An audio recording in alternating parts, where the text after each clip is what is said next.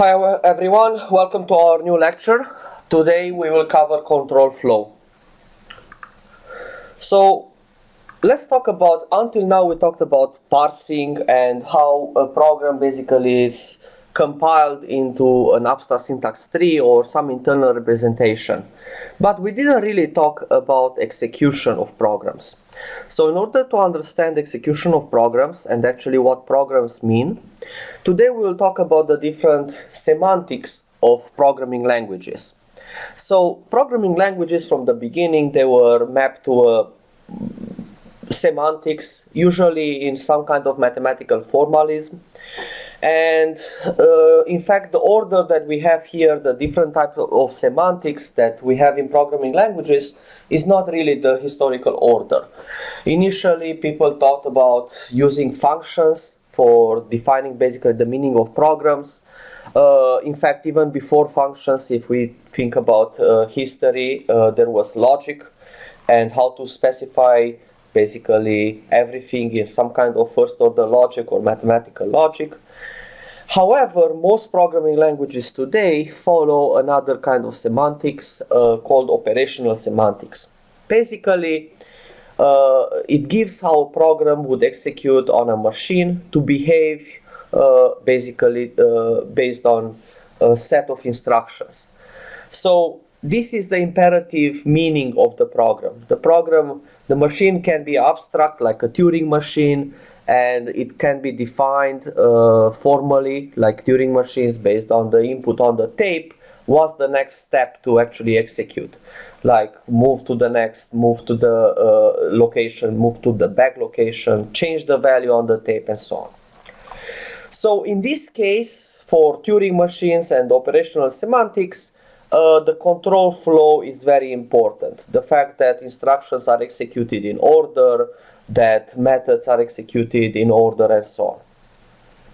There are other types of semantics for programming languages. Most important for functional languages, for instance, is the denotational semantics, where every phrase in the language is interpreted as a denotation, which is a conceptual meaning of a mathematical object in a mathematical space. For instance, the denotational semantics of functional languages often translates the language into a domain theory, or basically as functions from states to states. Now, if we think about logic programming, the logic programming semantics is defined using a model theory in logic.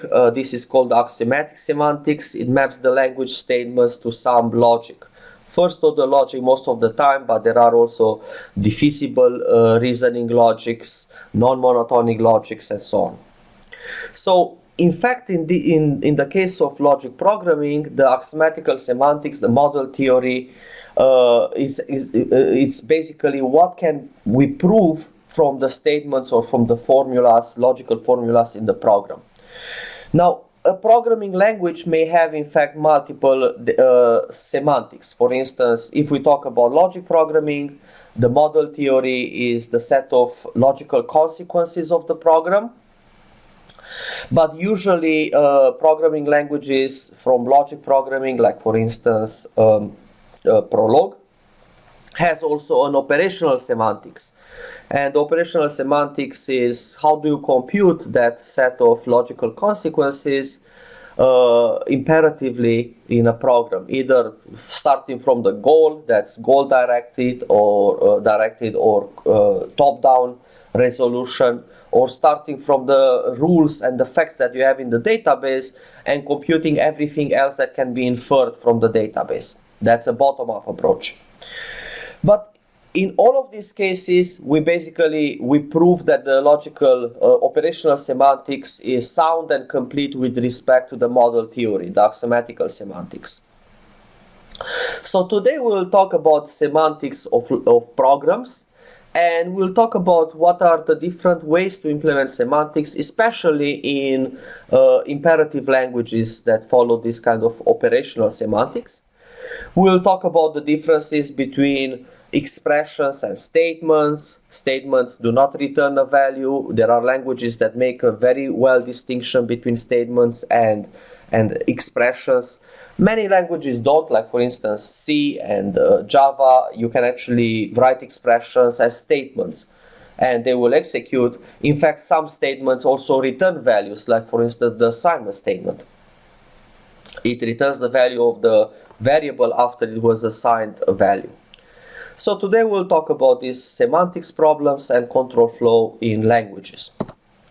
So what exactly is control flow? We mentioned it earlier. It's actually the ordering of the program execution. And there are different ordering mechanisms in programming languages.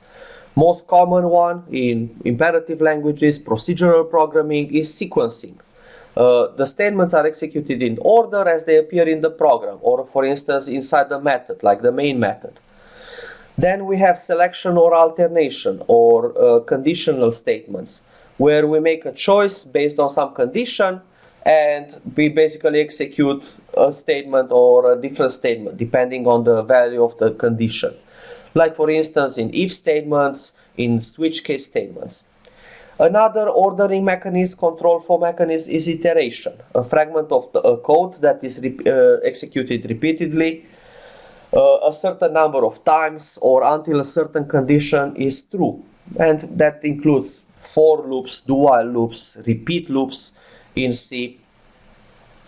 Then we have procedural abstraction, where we have basically a method invocation, and the subroutine encapsulates a set of steps, like another sequence of instructions to be executed.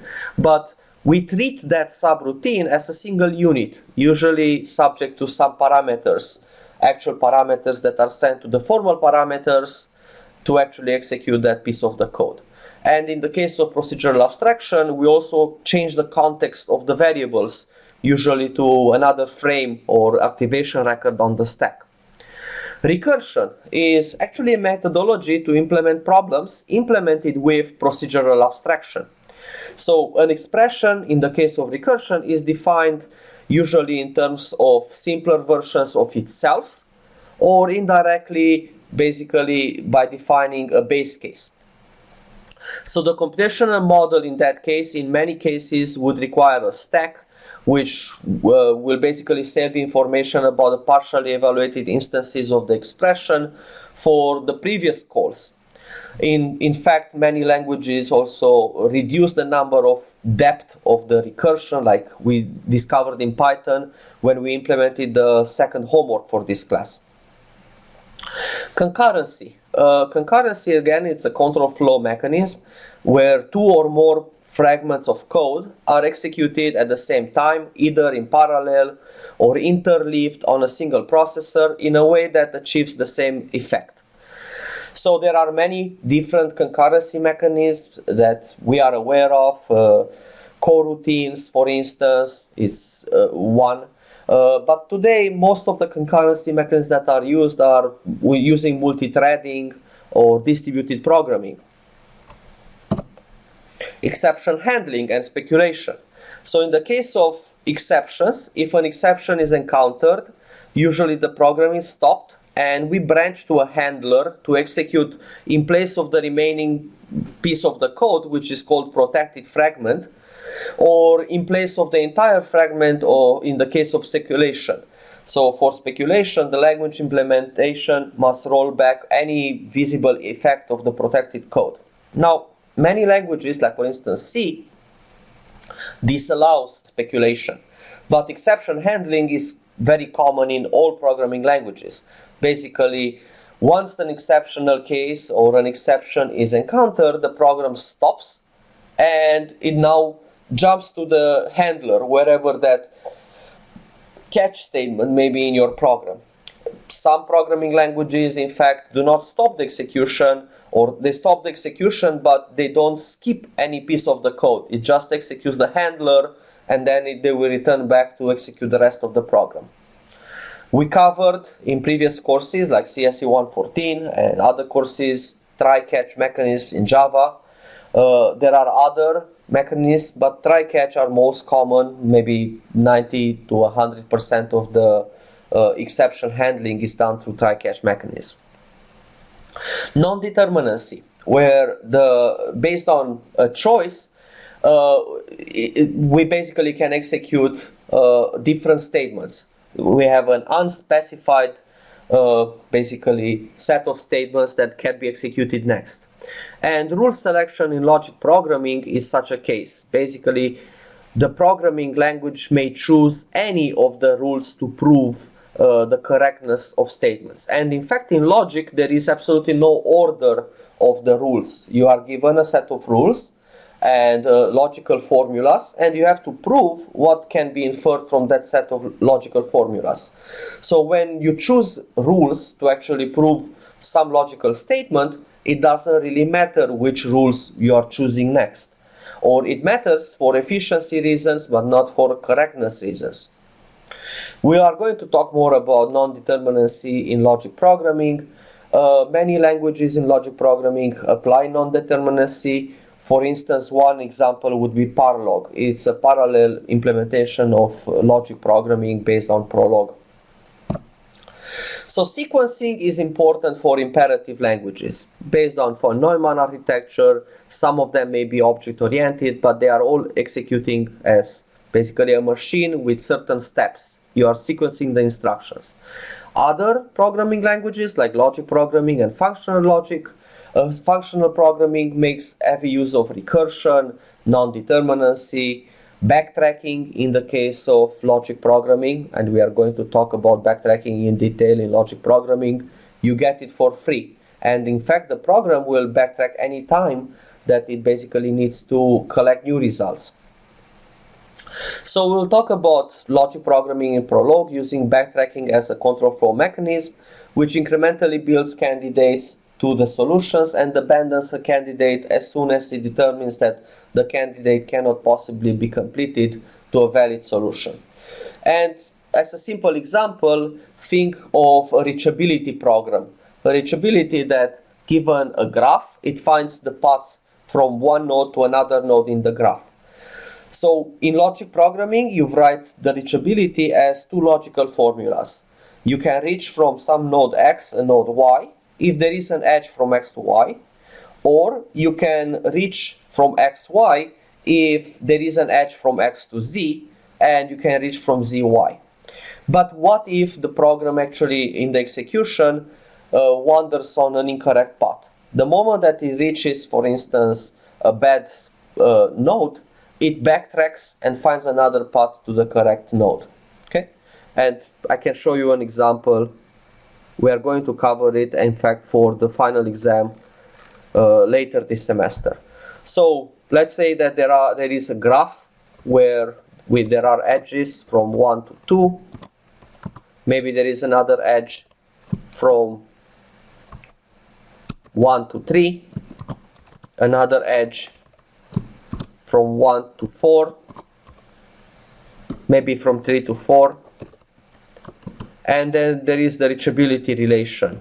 So we can reach from a node X and node Y if there is an edge from X to Y. And similarly, we can reach from X, Y if there is an edge from X to Z and there is an edge from Z to Y. So now, what if the question that we want to ask is, can we reach from 1, 4?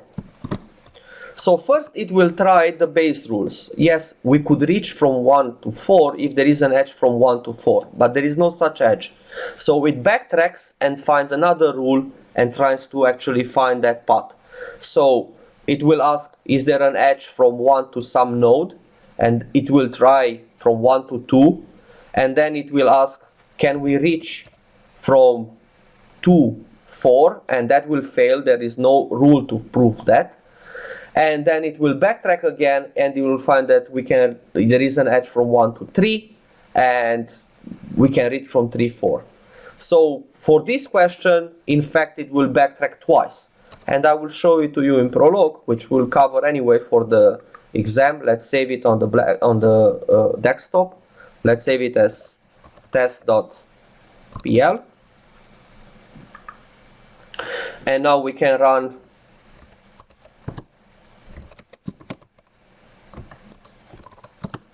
You can either run XSB Prolog or you can run SWI Prolog based on what programming language you have installed on your machine. So for Prolog, the first thing that you have to do is to load that program, and we are going to load it.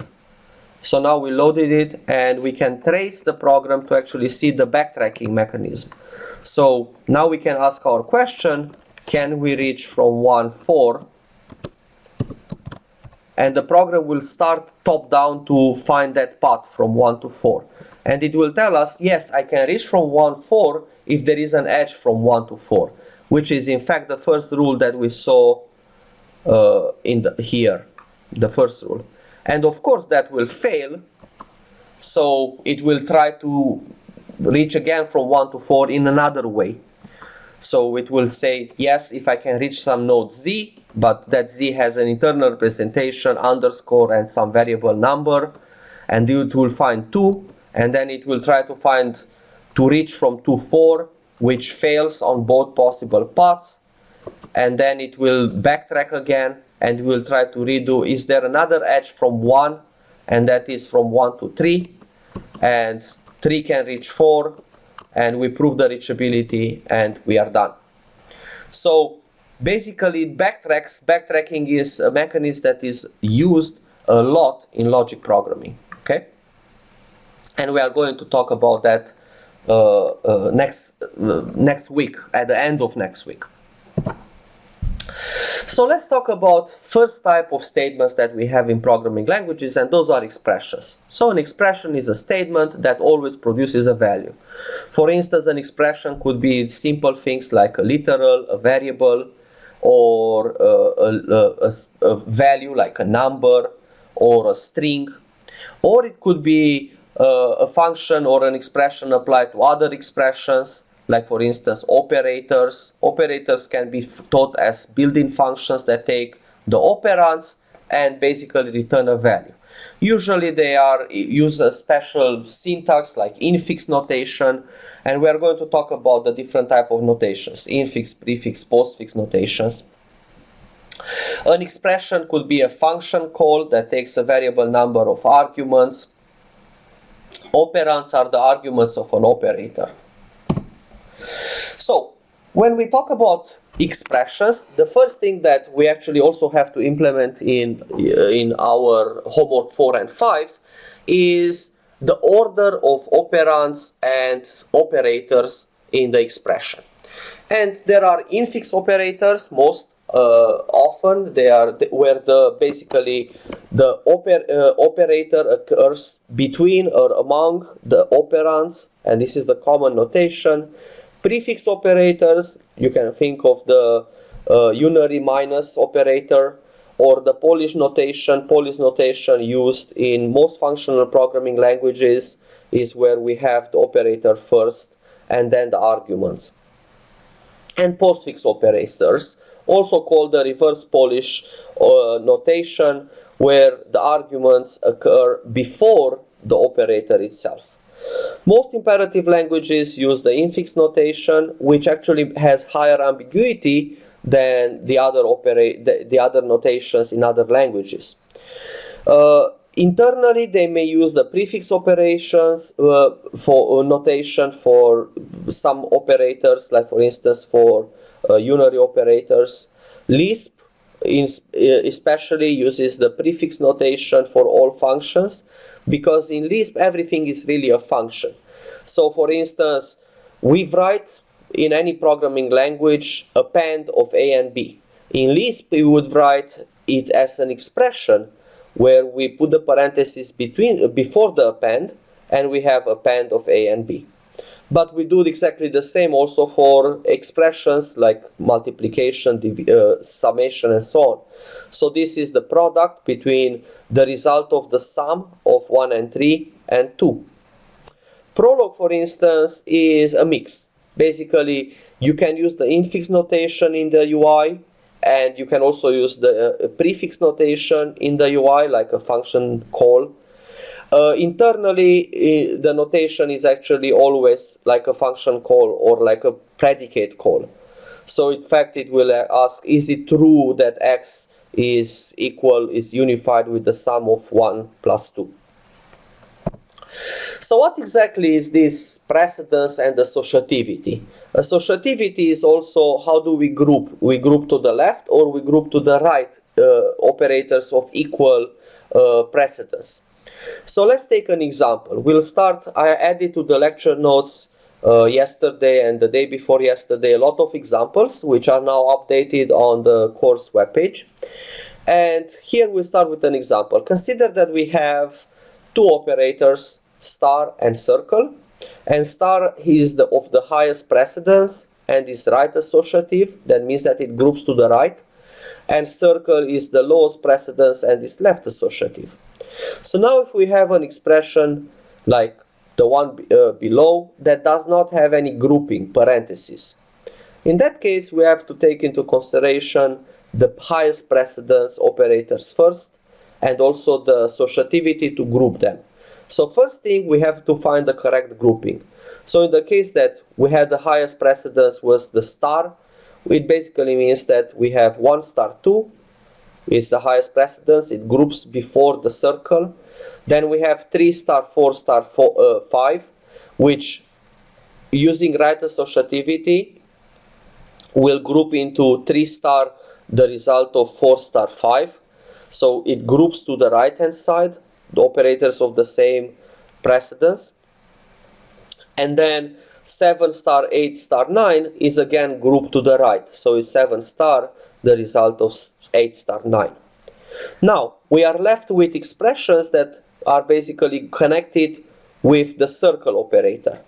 And circle is left associative. That basically means that we start grouping from the left hand side.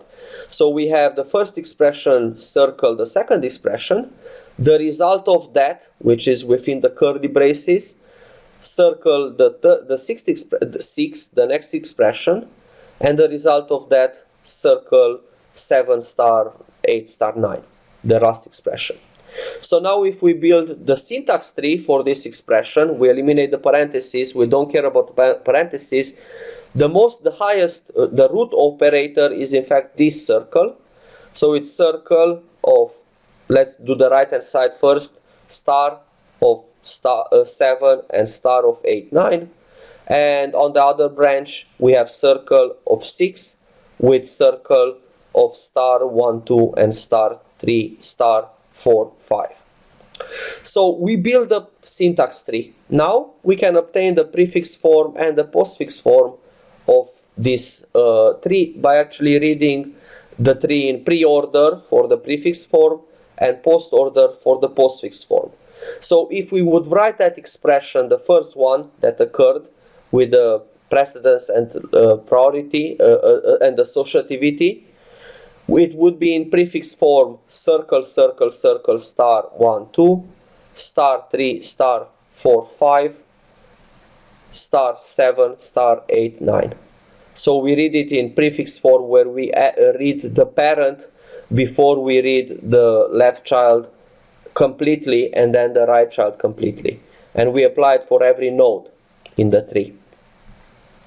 So this is very important, that it basically defines the meaning of that expression, and in fact it also helps us to actually evaluate that expression to the correct value.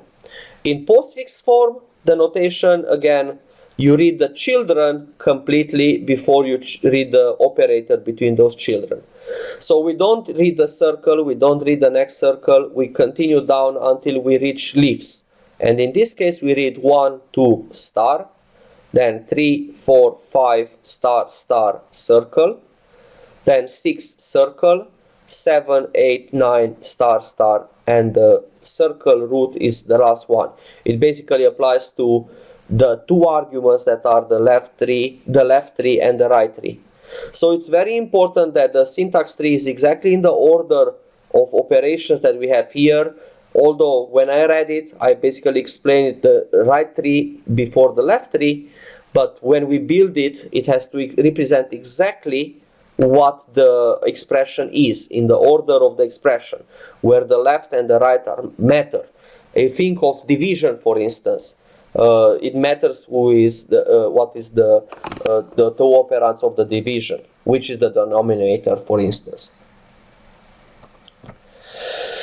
So let's take, for instance, a standard arithmetical precedence and the associativity chart. So usually we are given the PEMDAS order. Parentheses have the highest priority. The hat or the power operator is in many languages right associative and has higher priority than star and division, and through transitivity also has higher priority than plus and minus. Star and or multiplication and division have equal priority again and are left associative and have higher priority than plus and minus. Plus and minus have equal priority, so when we do left associativity, we group them together. So again, we are given an expression like the one below, a multiplied with b to the power c to the power d plus e minus f divided by g divided by h. First thing that we need to do is to find the correct grouping. So again, the power has the highest precedence. We basically have to execute it first. So we do right associativity for power because power was right associative. In many languages is right associative, together with the assignment operator that's also right associative in many languages. We'll see it in a couple of seconds. So first we have c to the power d, and that's the power of b. Then we have multiplication and division as highest priority. So we have a multiplied with that power. And since we have left associativity for division, we have f divided by g and everything divided by h. And then we have left associativity for addition and subtraction, which have equal priority. So first we have the summation of this expression, the multiplication expression, and e, and then everything minus the last expression.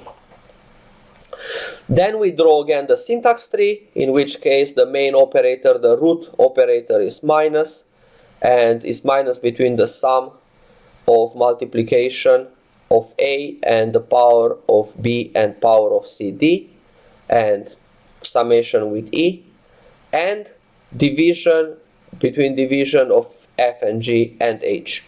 So now when we read it in prefix form, we read it in pre-order from the tree. So it's plus minus multiplication a of power b power cd. We return back to e. Then we have division f g h. So again, we basically read in pre-order means read the parent operator first and then the children, left child followed by right child completely. So we basically, the first operator applies to two expressions. First expression is the summation and the second one is the division. And then internally we do exactly the same process. We covered in CSE307 data structures and algorithms, basically trees, and how to read in pre-order and post-order a tree. In postfix form, we do exactly the opposite. We read first completely the left child and then the right child and then the operator. And we apply it at every node. So at the beginning, we basically have to read the left child, then we have to read the left child of that, and then the first thing that we actually write is A.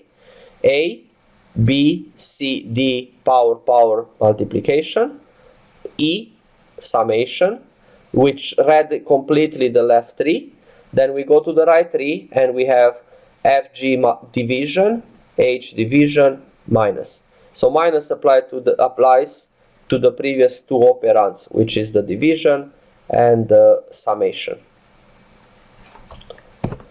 So now let's talk about the theoretical premises. So basically when we write in infix notation without parentheses, the operators may lead to ambiguity as what is the operand of what. So for instance, when we have an expression like this one, that it's similar to what we discussed before, like a plus b multiplied with c power d power e divided by f, we actually have to decide what's the priority of operators and what operators apply to what operands. So the answer is that we expect in standard arithmetics is that the power is executed first, has the highest priority, and power is right associative in many languages and in fact in mathematics also. So it will be c to the power d to the power e. Then we have multiplication and division are higher priority than addition. So we have, and is left associative. So we have b multiplied with this expression, everything divided by f. And then we have a plus the right expression. So it's neither the two that we have below or many others. Basically, we know exactly what is the meaning of an expression based on the precedence. So the precedence rules specify that certain operators in absence of parentheses group more tightly than other operators. For instance, multiplication and division group more tightly than addition and subtraction. And if we are given in elementary school 2 plus 3 multiplied with 4, we know that we execute the multiplication first and then the summation, so that it will be 14. And it's not that we execute the summation first followed by the multiplication, which would give us 20. So know exactly the fact that multiplication has higher precedence than addition. We will see, in fact, that even early programming languages like Pascal, the AND operator had actually higher precedence than less than operator. So for instance, an expression that in many languages we would consider to be a correct expression, like 1 less than 2 and 3 less than 4, is actually a static compilation error in Pascal. And mainly the reason for that was that AND was overloaded. It meant both conjunction in logic, as Boolean expression, and it meant bitwise conjunction. So we see here that the priority chart for Pascal and how it was actually fixed for C. In C, that it actually doesn't have a problem. So the operators at the top of the group would group more tightly. So in the case of AND has higher priority than less than operator. So it would group, for instance, for the previous case, 2 and 3, and it will give us an integer because it would be like bitwise conjunction, and it will give us a number. And now we would have an expression that has no meaning. It's basically 1 less than an integer less than 4, which basically would not apply because the first one would return a Boolean, and now we would compare a Boolean with 4. But this was fixed in many basically languages. So to return back again, what is precedence? It's something that you learned and all of us learned usually in elementary school. And we learned it with acronyms, like for instance, the fact that parentheses has the highest priority. We execute stuff in parentheses first, then exponents, then multiplication and division, they have equal priority. And again, it depends on associativity, another notion of what executes first. And then we have addition and subtraction. And we learned it in elementary school as PEMDAS, which in order to remember this acronym, we usually give it a funny meaning, like please excuse my dear Aunt Sally. It actually means parentheses, exponents, multiplication, division, addition, subtraction. In Canada, for instance, the same acronym is BEDMAS. It means brackets, exponents, division, multiplication, addition, subtraction. In other countries means it's a different acronym, like BOMDAS, BODMAS, and so on. Associativity rules specify whether sequence of operators and of equal precedence group to the right or group to the left. So for instance, many operators are left associative. So that basically means that an expression like 9 minus 3 minus 2 groups to the left. So the meaning of this is 9 minus 3, the result of that minus 2, which would give us 9 minus 3 minus 2, which would give us 4, it's 6 minus 2, and not 8. If we would group the right hand side first, it would be 9 minus 1, the result of 3 minus 2, which would give us 8. So in this case, there is absolutely no other basically rule because the two operators are the same. There is not one highest priority than the other. We actually have to decide if we group to the left or to the right. Okay.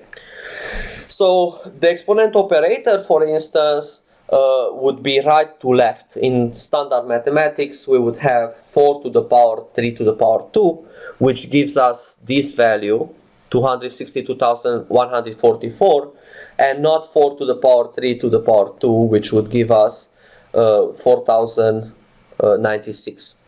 Most expressions are left associative, and actually what I meant is most operators are left associative.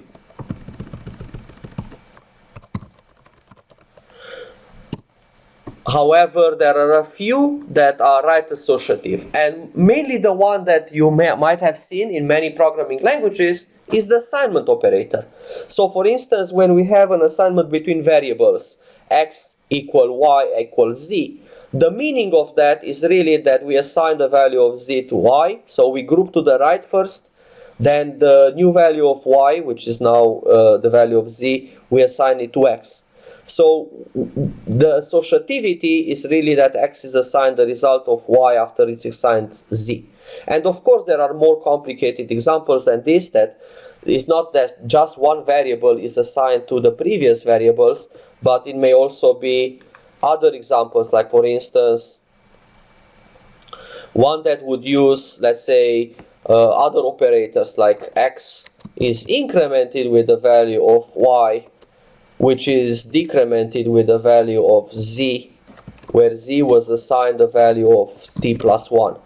So again, the meaning is that x will be incremented with the value of y after y is it's decremented with the value of z, after z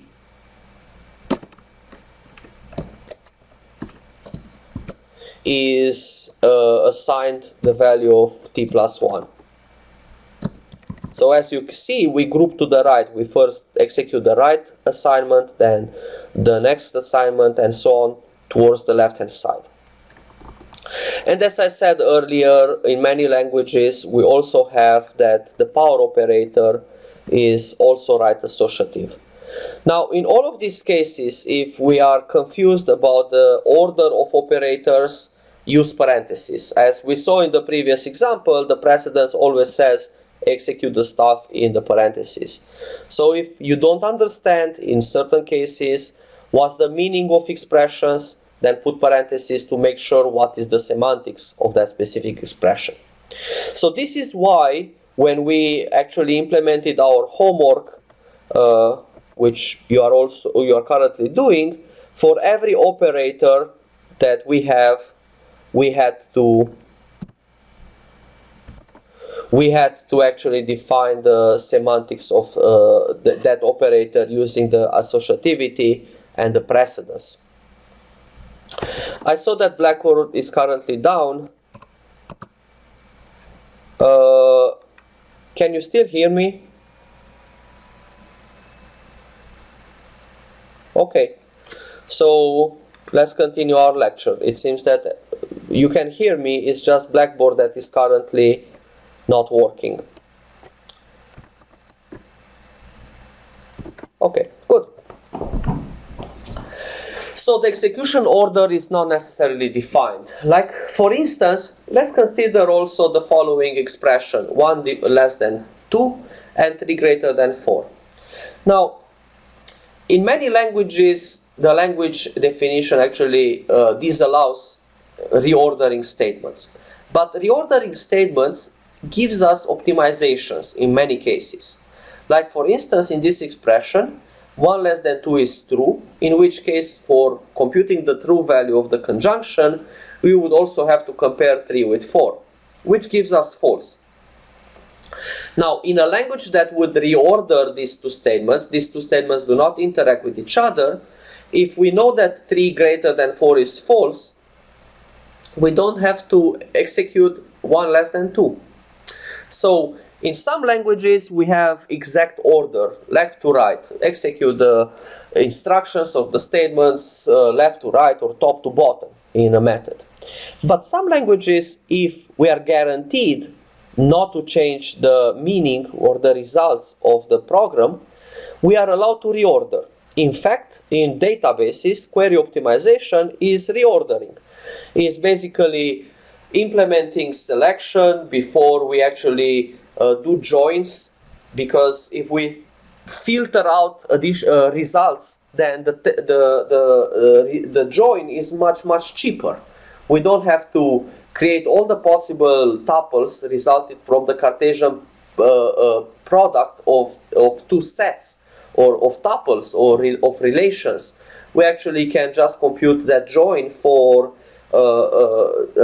reduced set of the input statements. So there is actually a rule in query optimizations which reorders the order of operators, that thus pushes selections deeper to apply as early as possible. So it does as much selections or filtering as possible, and then only for those tuples where, let's say, the city is Stony Brook, it will join it with some other tuples. It doesn't have to do it for all the cities in the United States. It basically, if you are interested in what students are going to Stony Brook, you would get it from a database of all the students, let's say, in the United States, but you can actually filter the students as early as possible. So reordering increases speed. And in most cases, we are exploiting some kind of math identities that sets are equivalent with other sets, even if we apply filters. Now, reordering can also reduce precision, may have side effects, and we basically have to do it only when the result is guaranteed to be the same. So how exactly can we do reordering, for instance, is by finding in many cases the common sub-expression in the equation. So let's consider that we have two assignments. A is assigned B plus C, and D is assigned C plus E plus B. We can see that if we actually execute this, and each operation would take one step, and assignment with one step or one cycle, then we have one summation followed by an assignment, that's two cycles, then one summation followed by another summation followed by an assignment, that's 5 statements in total. But if we know the value of A, and we know that B plus E plus B is equivalent with B plus C plus E, then we can actually optimize it to only 4 steps, like A is assigned B plus B, and D is assigned A plus E. And similarly, we have here, if division is left associative, this statement can be translated into this statement, which is cheaper. We have only 3 operations followed by 3 assignments instead of 4 operations followed by 2 assignments. Again, it depends which operations take longer and which takes less. And in this case, we have a temporary value that we don't need to assign to anything, we just need to keep it in a register. So one assignment could be actually avoided. So, we talked here about execution ordering. Most programming languages would actually take that execution ordering into account and will implement conjunction and disjunction in different ways. So, in a conjunction, if we know that one operand is false, then we don't actually have to execute the second operand because the entire conjunction is false. In a disjunction, if we know that one operand is true, then the entire disjunction is true, so we don't have to execute the second operand. This is called, in programming languages, short-circuiting. It basically means that if we know in a conjunction that the first operand is false, if A is greater than or equal with B, then there is no point in evaluating B less than C, because A less than B and B less than C is automatically false. From the truth table of conjunction, if the first operand is false, the second one does not, it could be true or false, but the conjunction itself is false. So we don't need to compute the second operation. So most operators in many programming languages, and in fact in this case I'm referring to most Boolean operators, are short circuit. However, some languages, like for instance in Java, you have a choice of 2 operators, one that is short circuiting and one that is unconditional. That means that that operator evaluates both expressions no matter what. So for instance, even if you have an expression like false and I post incremented with 1 is less than 0, this is modifying, this is actually false. However, it has a side effect. I is incremented with 1. Okay? So short circuiting is actually useful in many programming languages. Like for instance, we can use short circuiting not to have division by 0. We only, in the case that b is different than 0, we execute a divided by b. If b is equal with 0, this is false. Therefore, we will basically know that the entire conjunction is false and we will never execute a division by b. Similar in a pointer, in a language that allows references. If we know that a reference is not null, and we basically, if it would be null, it would be false, only then we would actually use that reference to extract a data field. So in many programming languages, the idea that we have shortcutting, the shortcutting is very useful for guards. Basically, when we want to avoid executing an expression that would generate an exception or which has no meaning in mathematics. Okay? So before we continue with assignments, up to now we talked about expressions in general, precedence, associativity, and short circuiting. Okay? So let's see if there are any questions in the chat. I also want to make sure that you still hear me because we saw that Blackboard is down. So any questions about operators or expressions? And that includes priority of operators or precedence,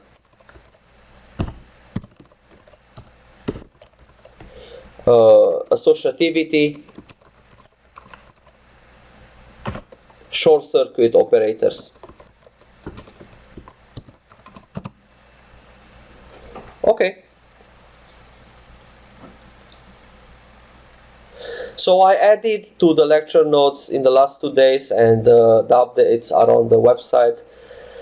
New examples, the examples that we actually covered in the lectures. Usually I cover those through quizzes in the class, but since this is an online class, it's much easier to put it in the lecture notes. So you know exactly the examples that may appear in the exam. And in fact, I already posted on Piazza a sample final. Most of you, I think, got the email yesterday, which contains all the chapters that we covered up to now in class. So the sample that you will find on Blackboard basically contains questions from 4 chapters, and the 4 chapters that we are going to cover in the final exam are control flow, data types. Actually, we started with semantic analysis, control flow, data types, and logic programming.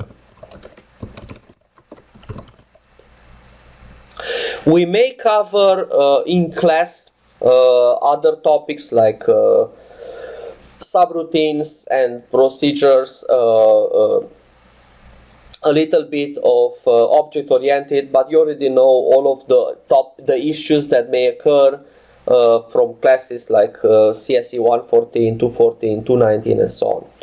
And a little bit of concurrency, which again was a little bit covered in CSE219. But we cover as much as we can in this semester. Okay? So you will see that the final sample contains questions from associativity that we discussed today, compiling of short circuit expressions into machine language code or close to machine language architecture code. So again, we are going to talk about this in a couple of minutes. Then we'll talk about data types next class, and here are the examples how these are compiled into machine language code or close to machine language. And finally, we have several questions from Prologue. And that covers everything. We are going to cover that later this semester. Okay, so let's check one more time if Blackboard is back. It doesn't matter, in fact. So I believe it's not. But anyway, any questions? Can you still hear me? Okay, thank you. Just making sure.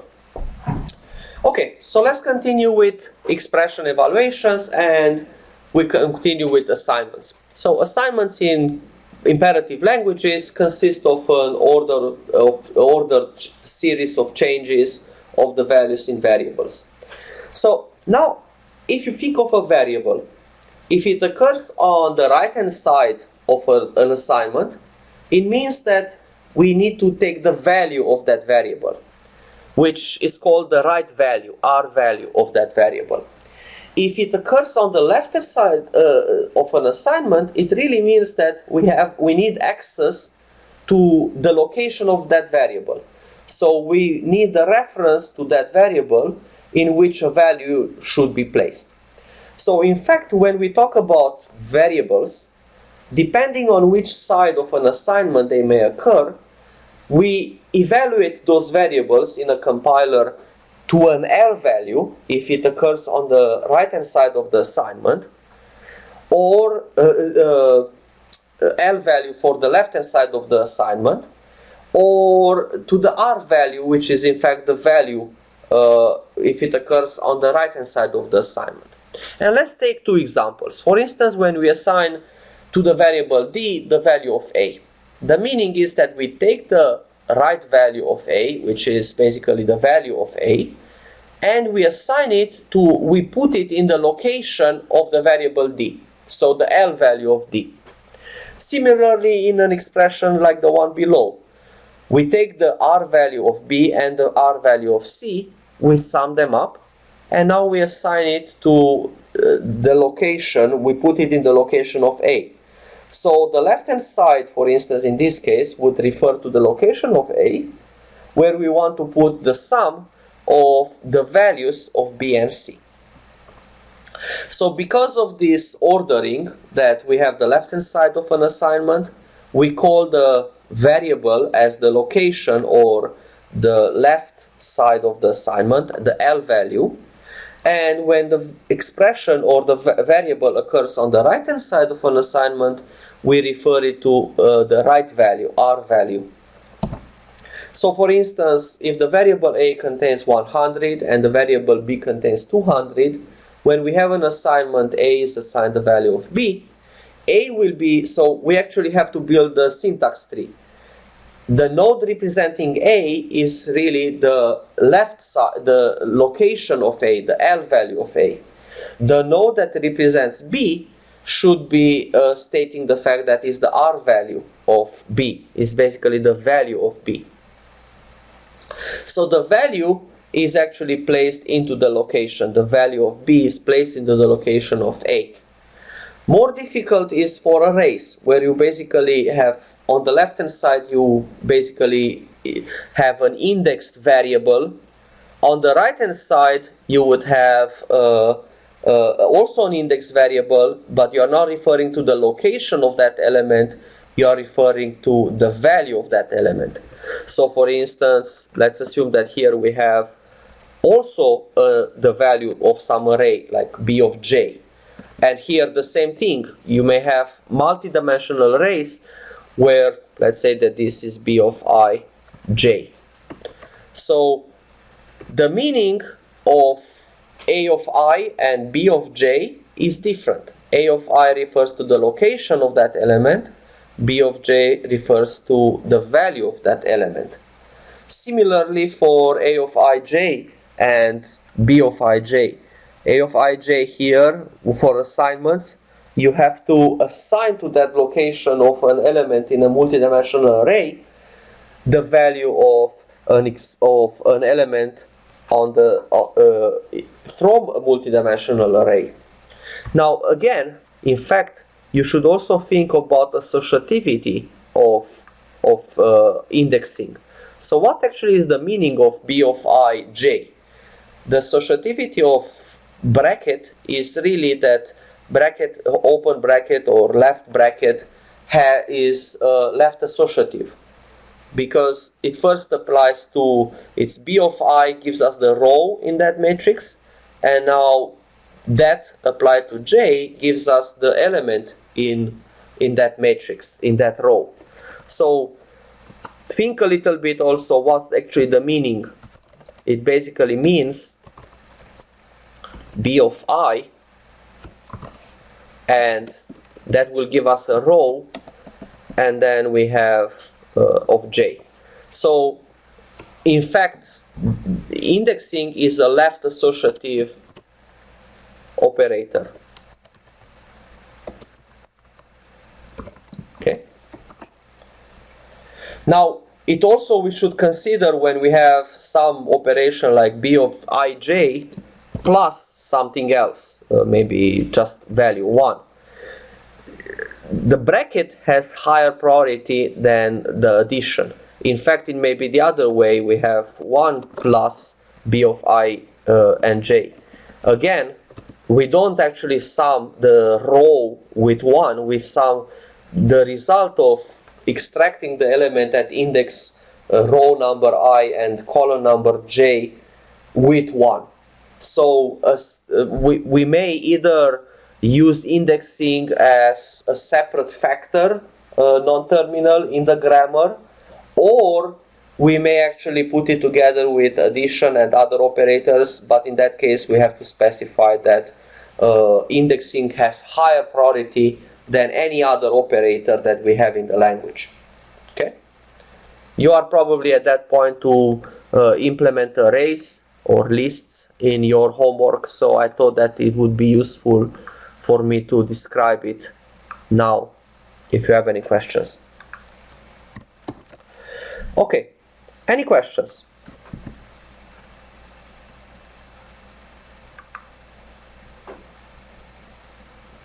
Okay, good.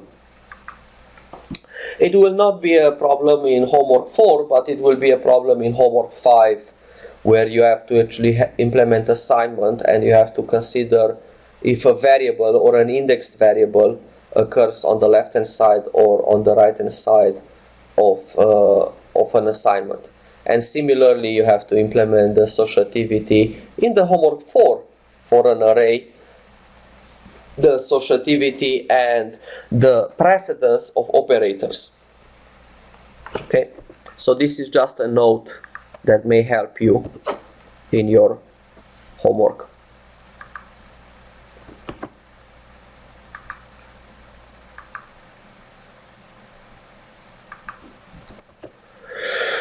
Okay, let's see if there are any questions. No. So let's continue. Also, next class, when we talk about data types, we actually are going to talk about how variables are stored in memory and what's the meaning of variables. So, in fact, most programming languages make two different models for variables. The value model, where the variable is an alias for a location of memory in which the value is stored directly, like for instance for primitive type variables in Java. The variable itself is just gives us that location. It's an alias for a location which stores the value. And the reference model, where the variable is actually an alias to a location in memory that contains an address where the value is actually stored on the heap or somewhere else in memory, like even in the global segment of memory. So the value semantics versus the reference semantics, variables may refer directly to values, or variables may refer to objects. And in that case, refer really means that we have a pointer stored in the variable that actually refers to that object. Java has both. The built-in types are values in variables, like for instance primitive type variables, and the user-defined types are objects and variables are references. They are called reference type variables. When the variable appears in a context that expects an R value, it must be dereferenced internally to obtain the value to which it refers. And in most languages, this dereference is implicit and automatic, like in Java. Again, it depends also on the operator, because some operator require the actual address. In other languages, you have pointer arithmetic to actually iterate through the elements of an array, of a list. Now, talking about value model versus reference model, there is also an issue of when you build generic data types, like for instance hash tables or stacks, what is the type of the elements? So usually in generic data structures you use some superclass of all classes in that language to expect what is the expected element of that data type. So for instance, earlier versions of Java, like Java 1.2, the programmer was required to wrap the built-in type into an object, so they can use hash tables or any kind of generic data structures. So the wrapper classes were invented in Java 5, and they were needed because hash table expects as a parameter a class derived from object, not a primitive type like an int, and an int is not an object in Java. Recent versions of Java, since Java 5, perform the boxing of primitive types into objects automatically, and unboxing when you actually need a primitive type like a sum of integers, but the operand is actually an object. So here we have an example. We can put directly into a hash table at key 13 the value 31, and when we want to assign it to an integer m, we can directly get that object. And in this example, we assume that this is a standard hash table, not parameterized to integer type, so we have to cast the result of get to integer, and then we can assign that integer to an int, because it does automatic unboxing, which returns an int when it's needed. Okay, so this actually is it's a problem of evaluating expressions, but we will talk about them more in detail next class when we talk about data types. Now we have to go from expressions to statements. So in some languages, expressions and statements are the same. Basically, an expression may also be used as a statement, and statements always are evaluated to values.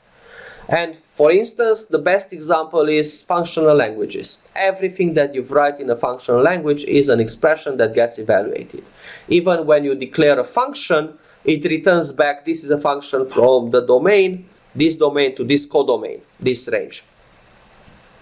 In logic programming, for instance, everything is evaluated to a Boolean value. So you write every predicate, you write rules, they are true, false, undefined in some languages. Like for instance, Prolog, by default in ISO Prolog you have true and false, everything is either true or false. However, some programming languages like the Stony Brook XSB Prolog, SB stands for Stony Brook, has 3 true values, true, false, and undefined or unknown. Like for instance, in our program that we wrote earlier in reachability, what if I'm asking some query about some predicate P that was never defined? I should not be given that P is false, I should be actually given the fact that this is not known. Most generally it happens when you have some kind of issues in the program. Like for instance, let's assume that we have a predicate A, and A is true if B is false, and let's say that we have B is true if A is false. In fact, even simpler than that, what if we have a rule that says P is true if P is false? And the opposite, P is false if P is true. So this program basically has no model, because if P would be true, then it must be false. If P is false, then it must be true. So this would be like the Barber paradox, that You cannot prove neither that P is true or false. So P has to be a middle value that is neither true nor false at the same time. Okay. The previous one in answer set programming, a logic programming paradigm, has two models. One in which A is true and B is false, and one in which A is false and B is true. So you can basically, if you ask a question, is A true? It will tell you that it could be both true and false at the same time, which is basically inconsistent in standard first order logic or mathematical logic. So the point here is that expressions return a value, either that they return a function or a value or a true value and so on. But in some languages we have pure statements, and you can think of, for instance, a print statement. A print statement does not return anything, it prints something to the output. So some statements do not return anything. You can think of loop statements. They are executing and then you exit the loop. Most languages, starting with C, are halfway in between. That means that some statements return values, but some do not. It would allow expressions to appear instead of statements and vice versa. For instance, here we have an assignment to A, and then the value of A is considered as a Boolean value. C lacks a separate Boolean type, so it accepts an integer where 0 means false and any other type is true. Other languages like Java makes a clear separation between Booleans and numbers. You cannot basically use a number when you need a Boolean. You cannot use a Boolean when you need a number. Now, continuing about assignments, there are more issues about assignments. In fact, there are many operators for assignments. There are the pre-increment, post-increment operators. There are the increment with value, decrement with value operators, and so on. So, how about combining assignments? For instance, A is equal with A plus 1 has an effect to increment the value of A. However, if functions also have side effects, there are methods in some language that have side effects. An expression like the following one is not really safe, because if the function has some side effect in changing, let's say, the value of the indexed variable at index I, then A of function of I, assigned A of function of I may have a different meaning the second time that it evaluates. So it's safer to evaluate first the result of the function and then increment A of j with 1. Or even just incrementing A of applying the function once with 1 with the plus plus operator. So there are many assignment operators. Plus plus, plus equal, minus minus. They are handy, they avoid redundant work, or they may be needed for optimization. And they, like in this case, we also have optimization that we executed this only once, similarly here. But they may have side effects and they would be performed more than once. So for instance, plus plus in Java and C, they may occur in prefix or postfix form, in which case we know that we may have different values. If you want to see more examples of plus plus and minus minus, you can take a look at my lecture notes for Computer Science 1 CSE114, where we have a lot of examples of how these are executed in Java. In all of these cases, the assignment also returns values. So basically you can use the new value or the old value of the variable into an expression. And of course, that's where you have to make sure that you understand the semantics of the operator and how it's executed internally. So this is exactly the topic of the class today. We did it in Java earlier in our degrees, I guess. Okay, so what exactly are side effects? We said that functions may have side effects, or operators may have side effects like plus plus. Beside the fact that it returns the value of I or of the variable, it also increments I with 1. A side effect is some kind of a permanent state change caused by the execution of the function or the operator. And basically you have some noticeable effect of the call other than the return value. It increments the value of I, or you call the method but it also modifies some global value. In the most general sense, it basically changes the value of a variable somewhere in memory, which is exactly what any assignment statement would do. So they change the value of a variable. And this is good, don't get me wrong. It actually is good for methods which, for cases where we basically rely, like in imperative programming, only on side effects. So side effects are fundamental to the von Neumann model of computing, where we execute a sequence of statements and we modify the memory in each of the statements. In some languages, like in functional and logic programming, and data flow languages and query languages, there are no such changes. Basically, in a statement, when we assign or we match x with 1, the meaning is that x is 1 and nothing else. These are called single assignment statements. In logic, you cannot basically say that x is equal with 1 and x is equal with 2 at the same time. So in several languages, the side effects for functions, the side effects for multiple assignments are disallowed.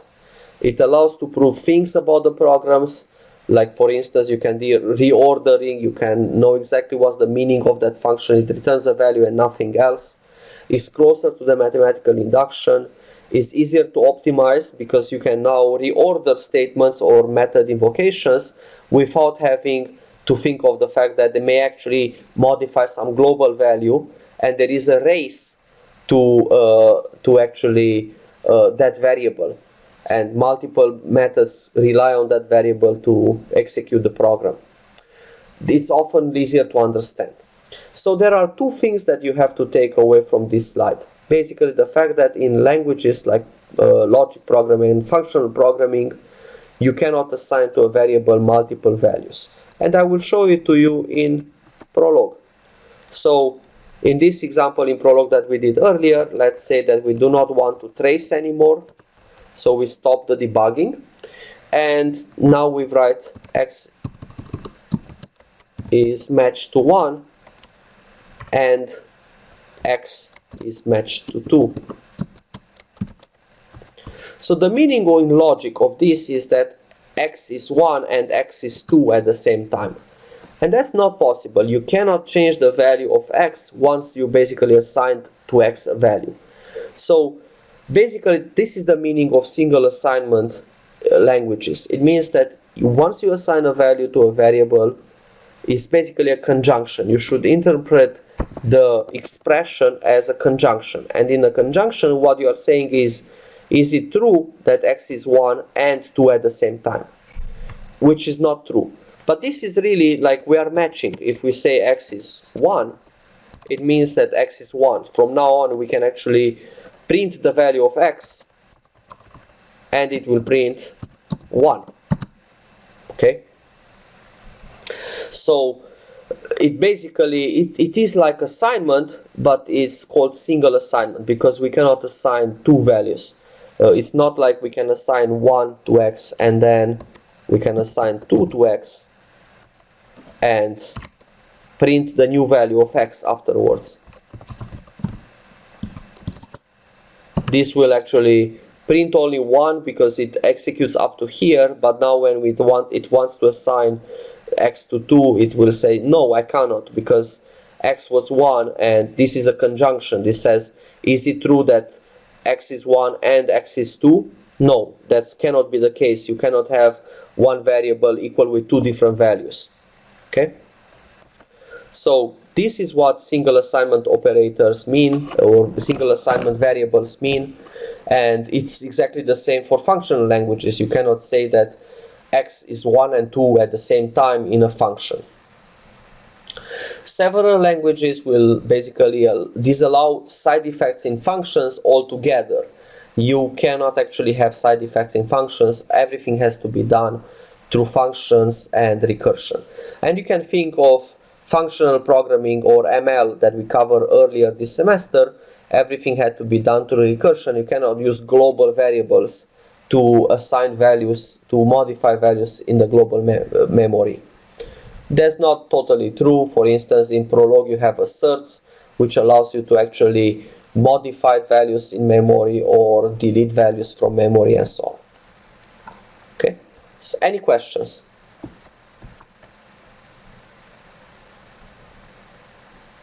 Yes, of course. Please post a link on Piazza.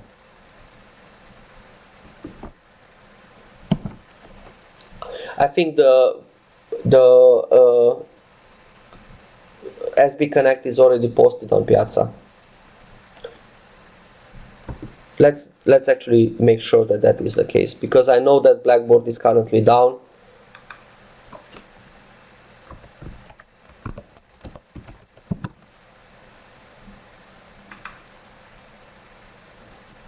Does anyone have the link to SB Connect?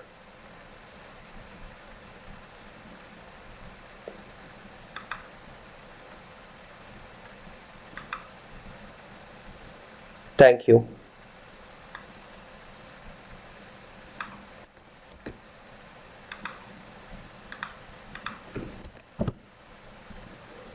Good.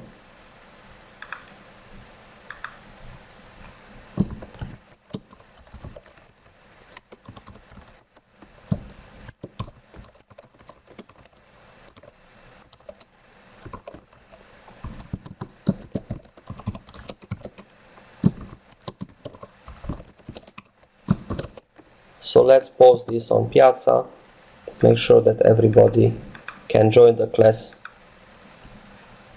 Good.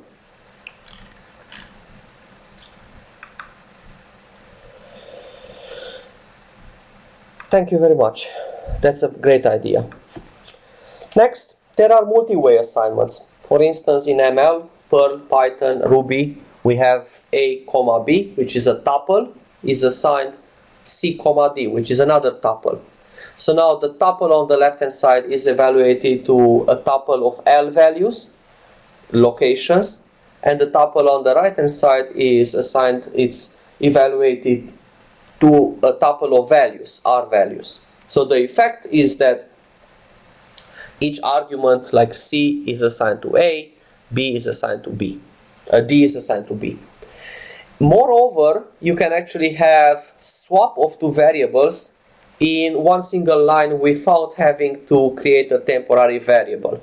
So, for instance, the way that we were swapping, let's say, for sorting in some language like Java, variables would be that we take the original value, let's say that A is 100, B is 200, and then we would create a temporary variable to store the value of A, then we would assign to A the value of B, then we would assign to B the value of the temporary variable. And now if we would evaluate A and B, they have the value swap.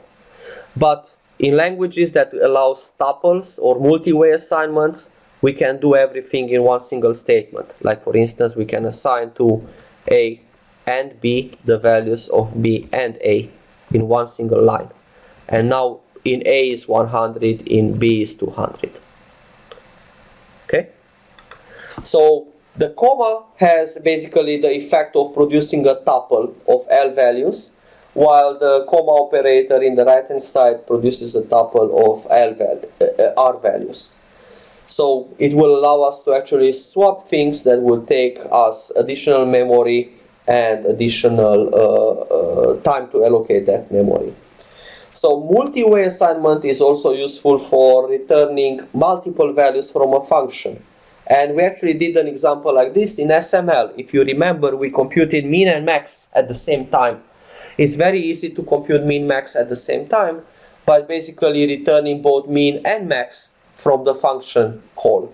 So foo in this case is a method that takes some arguments, actual parameters, applies those, returns a value, a set of values, basically multiple values, returns a tuple of A, B, and C.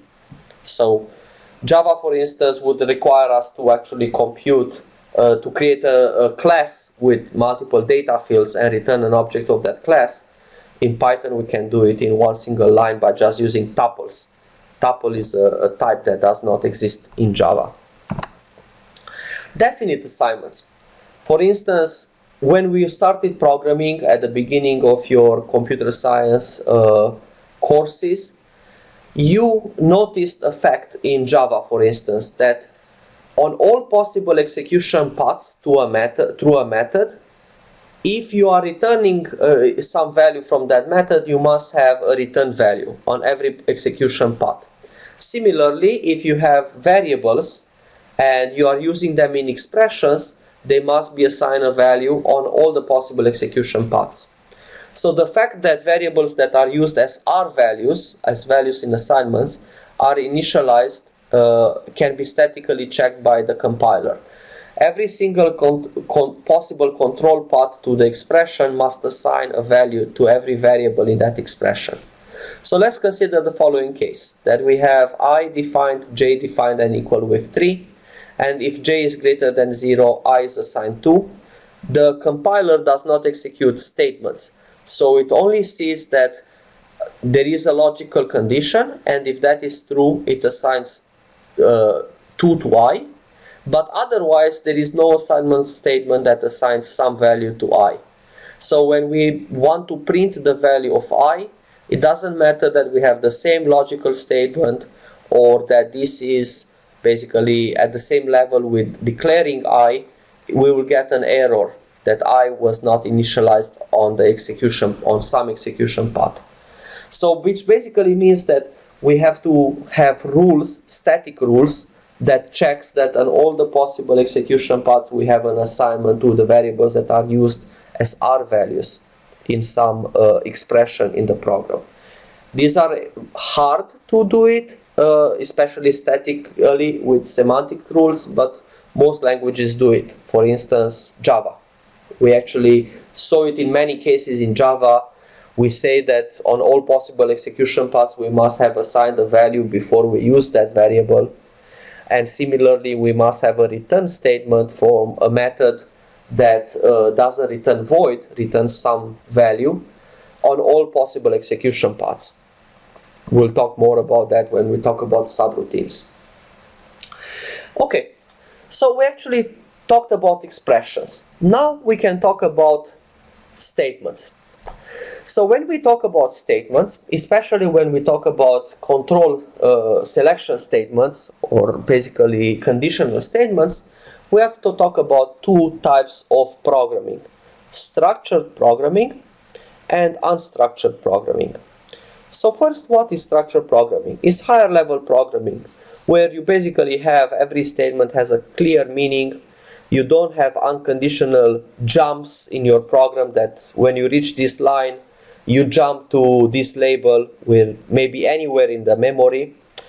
Basically, structured programming was invented to give a more mathematical, clear meaning to programs, so that developers understand the program in an easier way. For instance, all the control flow that we talked up to now is structured. Basically, we have sequencing, we have if statements, we have while loops that execute structurally, basically execute while the condition is true or until the condition is true or false.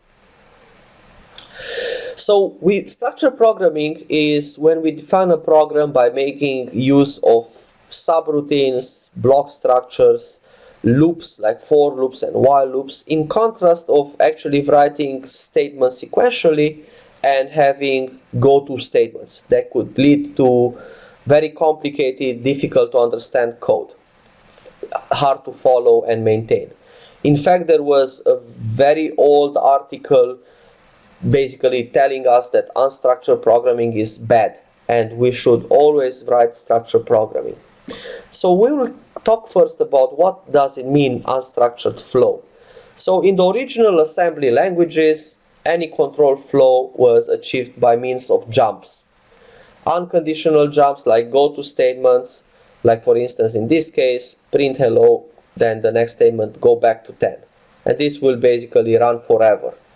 Dijkstra wrote a very useful article in the ACM Communications, 1972. He got Turing Award for his contributions to algorithms. And he basically his point was goto should be always considered harmful. It's very hard to limit the goto statement to nested scopes.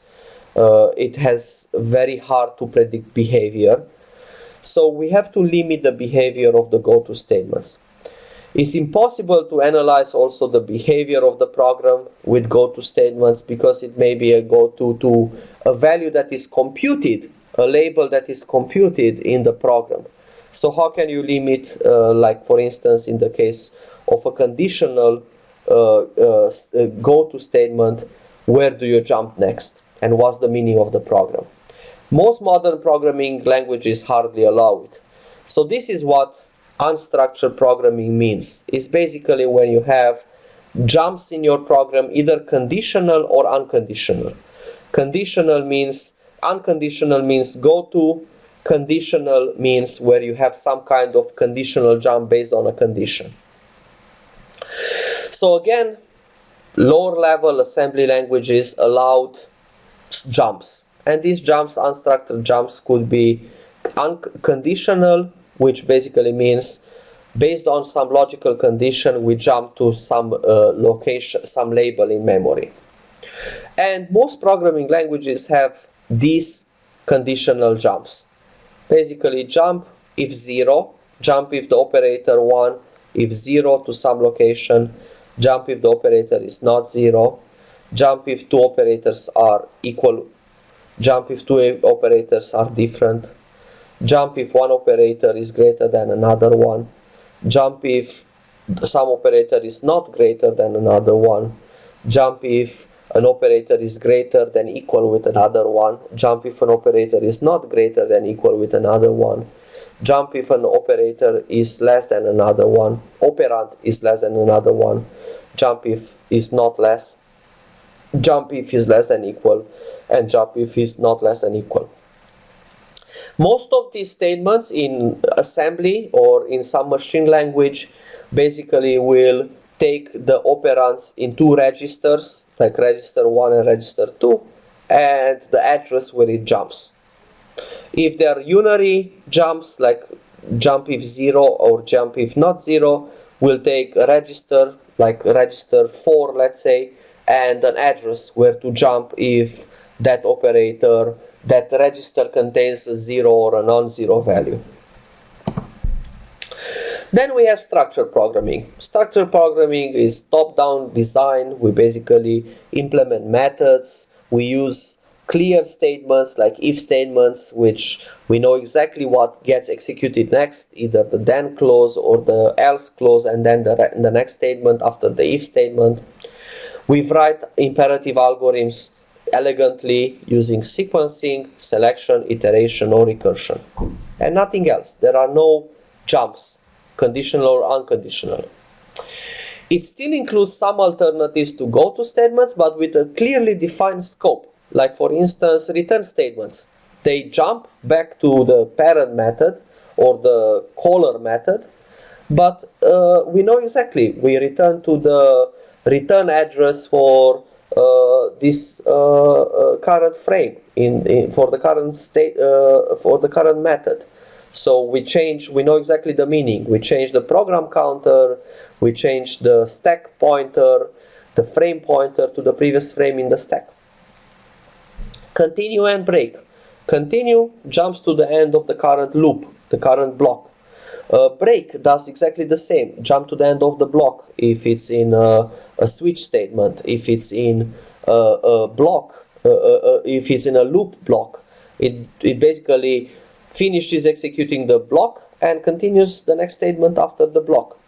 So they are alternatives to jumps, but they are not really go-to statements. We cannot jump anywhere beside the fact where you basically jump by default. Exceptions are also kind of go-to to the handler for this exception. But again, it's not an explicit jump. It's actually a very well-defined jump. You continue the execution from a certain line in the code, from a certain part in the code. Continuations, we will see them later in Ruby and Scheme. They've wrapped the current scope into an object, and then Basically, calling object will restore the scope and the location and the set of variables available at that point. And I have an example of a continuation in scheme. We define test the continuation as basically a piece of code where we define the variable I equal with 0, and at each time we basically continue the continuation, we increment I with 1. So when we start test, the value of I is 0, but we actually add 1 to it, so the value of I is 1. Every time we call the continuation, it becomes 2 and 3. Then we define another continuation that assigns the scope of the current continuation. So when we reset the continuation and we have 1, we continue with the continuation is 2. And now if we call another continuation, it will continue with the scope of the previous iteration, which increments from 3 to 4. So the point being that we have some kind of jumps, but these jumps are really not jumps. They are jumps, but they are not explicit jumps. We don't explicitly say where to jump. We actually jump very controlled, in a controlled manner. So it's structured programming. We know exactly what happens next. We can analyze the program. We can understand the program in an easier way than just follow the execution flow during runtime. So let's talk about structured programming and basically in detail what exactly it means. Earlier at the beginning of the class, we just enumerated sequencing, selection, loops, iteration, and so on. So sequencing means that the statements are executing in order, top to bottom. Some languages may waive this for optimization, like for instance, if we have two assignments to A and B of two functions, and those functions are guaranteed not to interact with each other, we can actually execute them in any order, even concurrently. So foo and bar do not have side effects. Basically, we can execute B first, or assign B first and then A. However, sequencing is defined usually formally as the order of the statements in the program, and if we do optimizations, we have to do them in a safe way. Selection can be of multiple types. If statements with an else branch, if statements which basically on the else branch may have also another if statement, so if else, don't require nesting. They basically keep terminators from piling up at the end with and so on. We saw it in other languages earlier this semester. Switch statements, where we basically do a hash function on the value in the switch, and then we can use an array or a hash table to look where to go next. Can be more efficient than executing a lot of if statements, cascade of if else, and so on, which basically would do the operation or the comparison multiple times.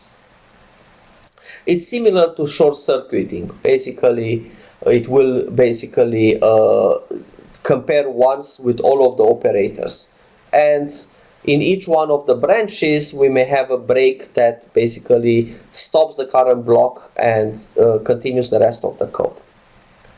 So here we have another example, if foo or bar, and now we can talk about short circuit when we have if statements. So what is short circuit? Short circuit is that when we know that one operand is true or false, depending on the operator, we can avoid calling the other operand. So in the case of a disjunction, if we know that the first operand is true, we don't need to execute bar, the second operand. Now, before we understand how these are getting compiled into a machine level code, we have to understand what exactly is the machine level code. Like, we do program in structured programming, but this program gets executed on a machine level code that may have jumps, but mainly it has very simple instructions. And these instructions are usually reduced and there is a reduced set of instructions. Like in higher level languages, we have a lot of languages like Python, Ruby, Perl, Java, C, and so on. But at machine level, we have a very reduced set of instructions and languages. We have Intel that produces processors, machine level architectures. We have ARM, we have AMD, and so on. There are not many. There are a very few set of instructions, and these are called the target machine architecture. So a compiler is simply a translator. It translates from a higher level language into another, in many cases a lower level language, a machine level language. The second language can be almost anything, some other higher level language, like for instance from C++ to C, or photo setting commands for a typeset for a printer, VLSI, basically the layout of the circuit in the case of VLSI, languages for declaring basically the structure or the way that a circuit is implemented. But most of the time, in our case, higher level languages is a machine language for some available computer. And just like in many different programming languages, there are many different machine languages. Although there is less diversity than the higher level languages. We may have 10, a dozen of machine level languages. Although we all will interact in our lifetime with hundreds, if not thousands, of higher level languages. Each machine language corresponds to a different architecture, even with a different addressing scheme, 32-bit versus 64-bit, the size of an address of a memory location in the language. So now we can actually talk about how do we compile higher level structured code into machine language. So machine language is very low level. It usually takes the operands of any instruction from registers, and it doesn't have if statements, because if statements would contain internally some kind of it could basically, the expression in the if statement can be very complicated. But we can execute very simple if statements where the Boolean expression is executed, a comparison, or we check that the operand, the register is true or false, and then we execute some code only for that operand. We jump basically to a location in memory. So let's actually think about the following statement. We have some statement in Java that says, if A is greater than B and C is greater than D, or E is different than F, then execute some then clause, else execute some else clause, and then continue the code. So how do we execute this? How do we compile this into a machine level language, where the machine level language really has only this kind of instructions, has basically loading, has structured, unstructured jumps, or structured jumps. Unstructured jumps, which could be conditional or unconditional. So we have a complicated expression. We want to execute it with registers and simple instructions like loading, comparing, and jumps. So first, we can execute this code, or we can translate this code, compile this code into no short circuit version. So with no short circuit version, we basically first load the value of a location in memory into register 1, then the value of B into register 2. Then we would compare R1 with R2 and allocate the result into register 1. So basically, if R1 is greater than R2, which means A greater than B, then we remember that in register 1. Then we load into register 2. We can reuse it because it's not useful to us. We are not using B anymore anywhere in the expression. So we can load C into register 2, D into register 3. We can compare register 2 with register 3 and store the result in register 2. Then, if we need to compute the conjunction, we execute the conjunction between register 1 and register 2, and again store it in register 1. So now when we continue, we can actually load into register 2 the value of E, into register 3 the value of F. Into register 2 we can load if register 2 is different than register 3, which is basically comparing E to F. And again, we can compute the value of the entire Boolean expression into register 1 as register 1 or register 2. And now if the register 1 is false, is 0, then we can jump to a label that is the starting of the else clause. Otherwise, we continue the execution of the then clause, and when we finish the then clause, in order not to execute also the else clause, we go to a label that occurs after the else clause, basically the first statement after the else clause, after the if statement, the entire if statement. So if we finish the else clause, we just continue the rest of the code. So this would be like a compilation of this higher level if statement into a machine language, and it's very, very general. Basically, we don't consider any specific assembly language like MIPS or target language like Intel x86 or x86 64-bit. No, we basically have a very low level general abstract language. Now if we do short circuit says that if in a conjunction, if an operand is false, then the entire conjunction is false. We can directly jump to executing other terms. So in this case, we load into R1A, we load into R2B, and if R1 is less than equal with R2, we jump to label 4. That means that if this comparison is false, we jump to executing the second part. We optimize the code, we skip the execution of the inner part.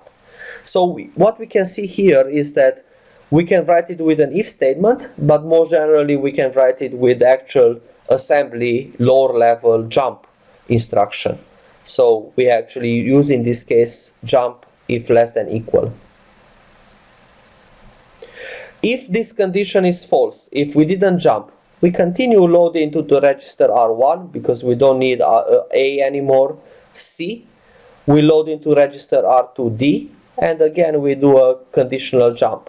If R1 is greater than R2, then we go to label L1, which is basically here. Otherwise, we just continue the instructions. We load E into R1, we load F into R2, and if R1 is equal with R2, we jump to L2. Basically, if we have the opposite of this, now we know that this is false, and we are here because this was false, the conjunction was false.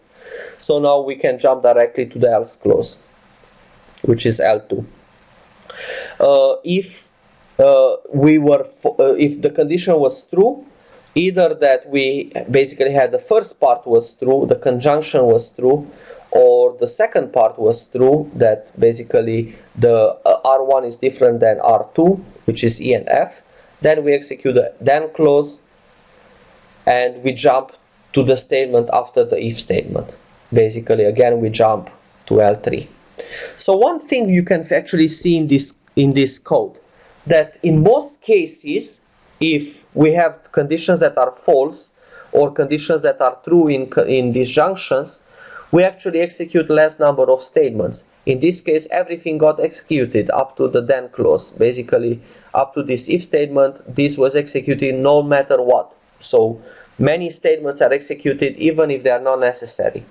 While in the case of short circuit, we can actually see that if conditions are true or false, it will actually execute less code. Even the entire code is less that gets executed. You see the number of statements is less than the number of statements that we had before.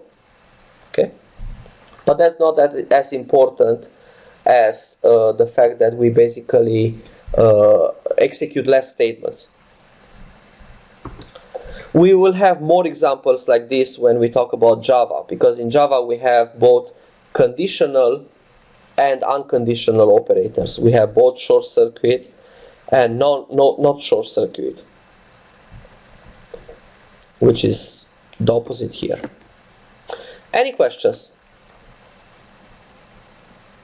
Yes, you are right. In many languages, there are different registers, number of registers, different registers with different sizes, and so on. That's why we are talking, at least this is not, the truth is that this is not a computer organization class or a computer architecture class. This is a compiler's programming languages implementation class. So we actually are learning the concepts of how compilation works. We are not learning in any specific programming language. If you want for specific programming languages, I advise CSE220 and 320, which actually do it for basically specific programming languages. But Adam is completely right. I'm not doing it here in x86 64 or x86 or MIPS, as a matter of fact. I'm just doing it at very high level. Okay, so talking about Java. Java has both operators, has short circuit operators, double ampersand and double vertical bar, and unconditional operators, which basically execute both operands no matter what, conjunction and disjunction, single ampersand and single vertical bar. So here I have examples for those of you that may not know this. For instance, if x is 1 in all of these statements, 1 greater than 1 is false. So with a double ampersand conditional short circuit operator, the second operand is never executed. So the value of x after this expression is 1, because this was false. 1 less greater than 1 is false. Same, if x is 1, 1 greater than 1 is false, and 1 greater than x plus plus will still be executed because this is unconditional conjunction. So x will be actually post-incremented with 1, although the condition was false. Similarly for disjunction, if x was 1, then 1 equal 1 is true. With the short circuit two vertical bars disjunction, it basically means that the entire disjunction is true no matter how the second operator is executed or not. So it's not executed for optimization reasons. Therefore, x is still 1 after we do this disjunction. However, when we have unconditional disjunction, we actually increment x with 1, even if the condition is true, and we knew that from the first operand. So this will actually tell us that internally, if we compile Java expressions, they will actually be compiled differently depending on the operator that we are using. And again, I'm not using Java bytecode. Java bytecode is the machine level, double quotes, basically the machine level version of an assembly that runs on the Java virtual machine. So in this case, I'm basically translating again these expressions into how it actually is done internally in an abstract way. I could do it, and in fact I did read and write Java bytecode statements, but it's not needed in this case. So with unconditional operators, this statement would be basically executed completely. We load A, we load B, we compare them, we store the result in R1, we load C into R2 and D into R3. Because we don't need R2 anymore, we basically compute the value into R2, and then we can compute the value of the entire disjunction into R1. Then we load E and F into R2 and F, and again we compute the value into R2. We load G and H into R3 and 4. We compute the value into R3. We execute the disjunction into R2, and then we execute the conjunction into R1, and we get the true value for the entire Boolean expression. And now we jump. If R1 is 0, that means if the condition is false, we jump after this if statement, some label L1, otherwise we continue executing I. Okay, but now if we have conditional operators, that means that some of these expressions do not need to be executed. So we basically can use conditional jumps, like if the opposite of, if this condition is true, because this is a disjunction, then we don't need to execute the second condition. So we load A and B into a register R1 and R2, and if R1 is less than R2, less than equal with R2, we jump to L1, which basically is the second part of this conjunction. Otherwise, we have to execute the first part. So we load C and D into registers R1 and R2. We don't need the register R1 anymore. And if this is, again, if now we do the opposite. If this is false, then the entire conjunction is false, because this is a conditional conjunction. So if R1 is less than equal with R2, which is the opposite of this, then jump to L3, which is the first statement after the entire if statement. If it was true, then we just continue the rest of the statements in this second part of the conjunction. So at this label L1, where we jumped either if this was true or if the entire thing was true, we continued. We load into the register R1E and we load into the register R2F, which basically will give us E and F. And we don't need the register R1 anymore. Basically, we just continue. I think I have an extra line there, but I don't know why. It's part of the image. Okay. So in that case, we basically, if the condition is true, we can jump directly to the label to execute I. If the condition is false, we continue. And we again do the opposite here. If G is greater than or equal with H, then we jump to L3. Otherwise, we just continue. So this will give us the minimum number of registers, minimum number of lines of code that need to be executed to do short circuit for all of the operators. Any questions?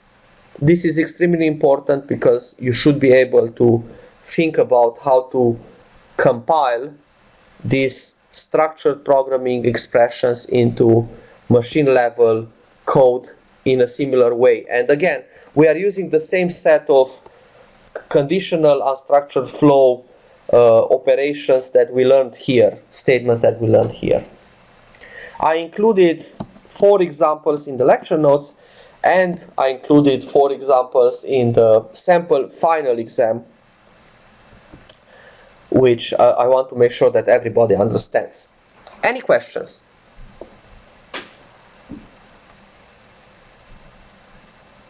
Okay, so if there are no questions, let's see another example. And this example mixes, basically, in the second part we have a unconditional operator. So in the previous case we had a jump in the middle of executing the second part. Now modifying it a little bit, and there is no jump. Basically we compute the value of this comparison in R1, then the value of this comparison in R2, the value of the entire disjunction in R1, and then we jump if R1 is 0 outside the if statement. Otherwise we continue the then clause for this if statement. Okay, selection statements. So case statements are basically less verbose and more efficient than if statements, cascading if statements. Why? Because we compute that expression only once, and in most cases we also apply a hash function to actually find exactly where do we jump to execute only that part, either through with a hash table or with basically a hash function. Iteration. The simplest variant of a while loop, the simplest variant of loops is usually defined with while loops. It looks like an if statement. If you replace the while with an if, it's basically an if statement. While the condition is true, execute the body and then come back and check the condition. If it's still true, execute the body and then come back and check the condition, and so on. Do while loops have the condition after the block. There are 4 variations, which in many cases the 4s are defined in terms of while loops. In fact, while is the most general, and then there are for loops. And here we have a for loop in Pascal for every I from 0 to 100 with a step of 10, execute the code between the do and the end statement. In Fortran, it would be do for I equal 1 to 10 with a step of 2, this code. In fact, the modern for loop is a variant of the while loop. C defines it exactly to be precisely. First have the action before the loop, like in the case of I is assigned the first value, then a while that implements the body, if the condition is true, then execute this body of the for loop, followed by the action after each iteration, which usually increments I with a step. The recommendation or the requirements for some languages is no changes to bounds within the loop. So basically the point is, do not change last inside the loop. It's a recommendation. In some languages is a requirement. In Java or C, you can modify last inside the loop. You cannot modify for each loop. A loop that iterates over a collection, you cannot delete or add elements to the collection inside the loop. The compiler will tell you that that is not allowed. Okay? So how do we generate code for such for loops? Like for instance, we had the previous for loop. We would basically load into register 1 first, register 2 step, register 3 last, and then if register R1 is greater than R3, go to outside the loop. Then you have the loop body. You increment the register R1, which is basically the iteration variable, with the step, and then you would go back to check if R1 is greater than R3. So what is a problem with this basically example? If we compile for loops this way, is it efficient? And I want to think a few seconds about it. So basically the point is, let's say that we have this for loop and we compile it into the statement below. Let's actually just write it here.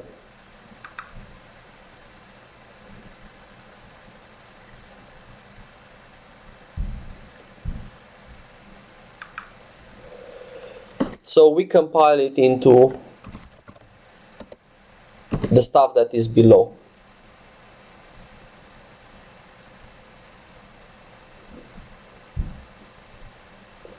So one thing that you may notice is the fact that at each iteration we actually execute two jumps. One conditional jump and one unconditional jump. So the answer is that there is another code that is actually cheaper. And that code basically says, go to the end first, and then execute a conditional jump. If R1 is less than equal with R3, jump to L1. Which basically will execute at each iteration only one conditional jump, instead of one conditional and one unconditional. So it's a faster implementation because each iteration contains a single conditional jump rather than a conditional branch at the top and an unconditional jump at the bottom.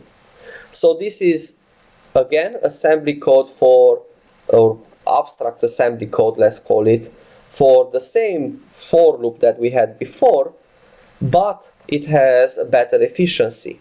Basically, the compiled code for the same code is basically much cheaper.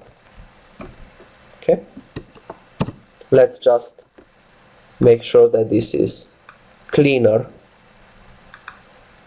if once you have them in the lecture notes. Okay, any questions?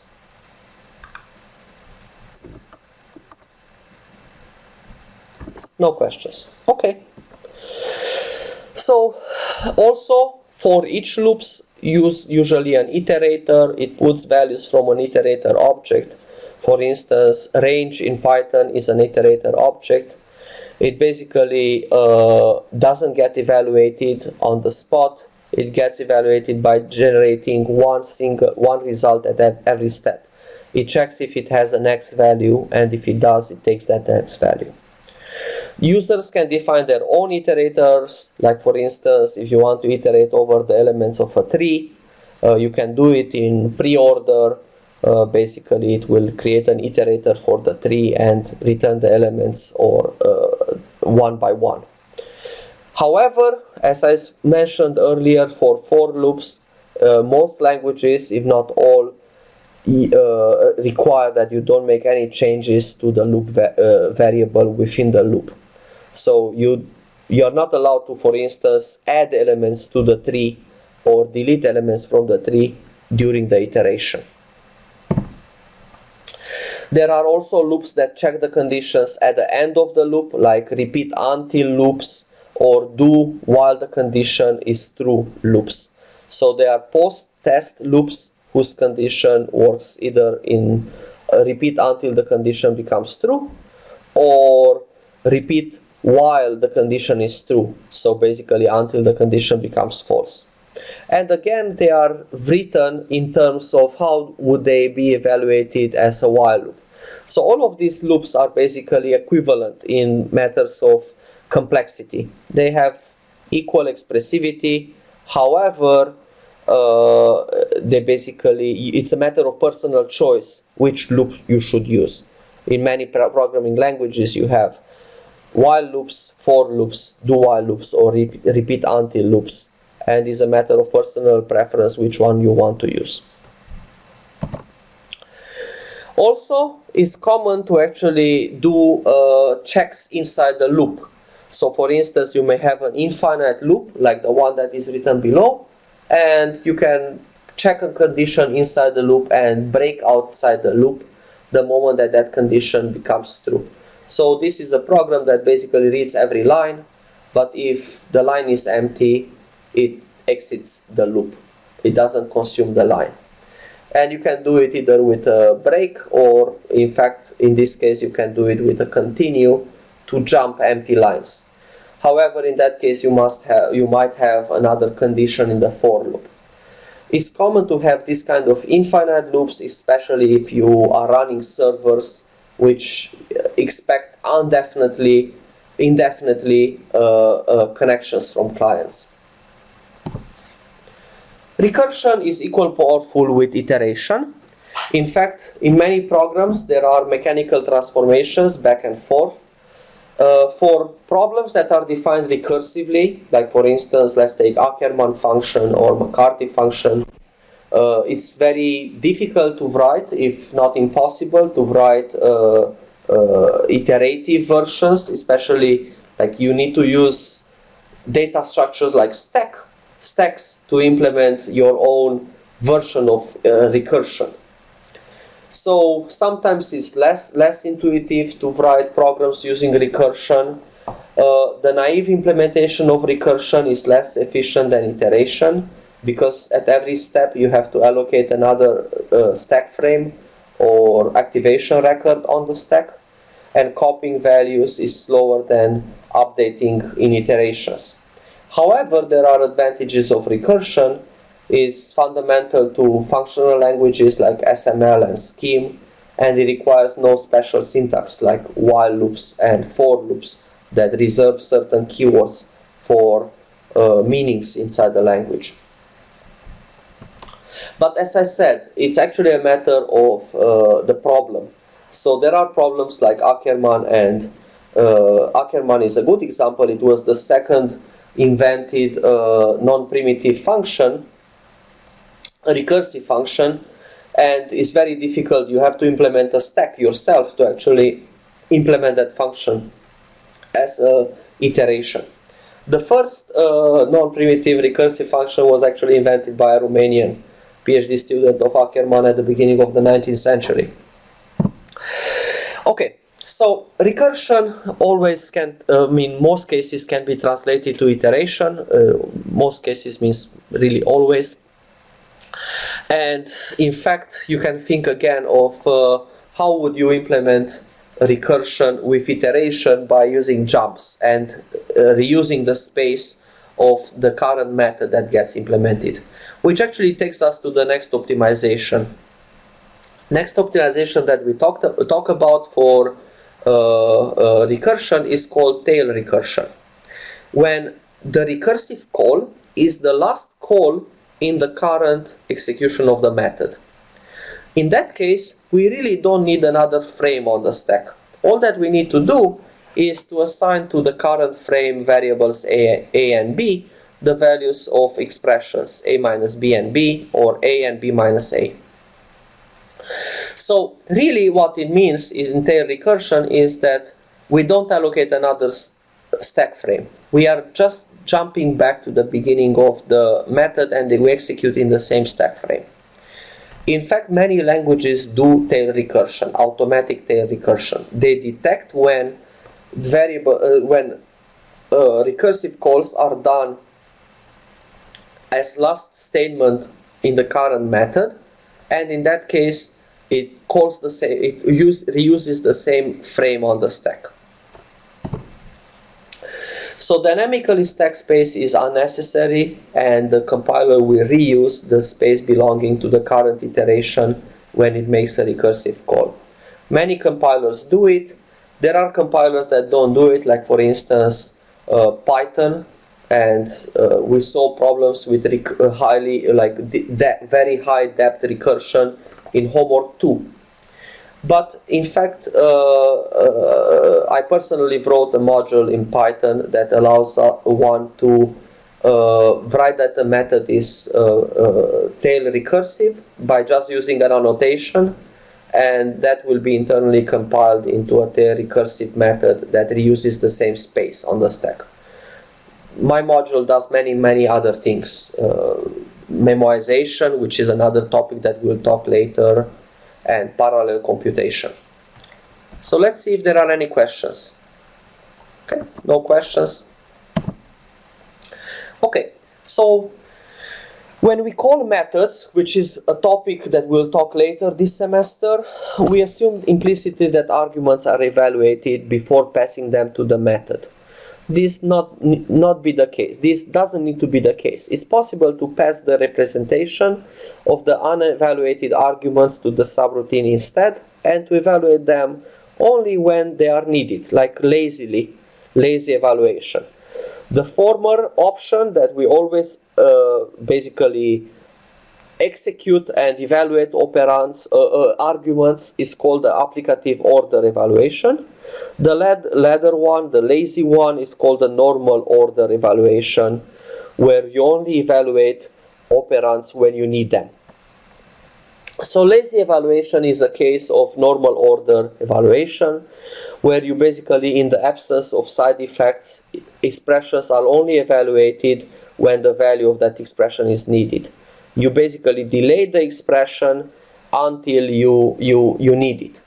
Evaluating the expression until you need it. Such delayed expressions are called promises. We promise to evaluate it when we need it. Many modern programming languages do this. They don't evaluate large expressions by default. They only evaluate them if they are needed, when they are needed. Memoization is actually a different topic. Instead of calling a function, so a function is guaranteed, is not a method. A function is guaranteed that given a set of inputs, it returns the value computed from that function. A function basically says that given values in the domain, it always returns the same value in the codomain. Memoization says that if we call the function once and we already evaluated that function, if we call it again with the same arguments, then we don't need to evaluate it again. We just can give the value that was computed in the first case. So memoization is actually used in many programming languages, like for instance in XSB Prolog. You can apply memoization simply by doing a call. You can say that I want to table the reach predicate with 2 arguments. Or even simpler, you can say auto table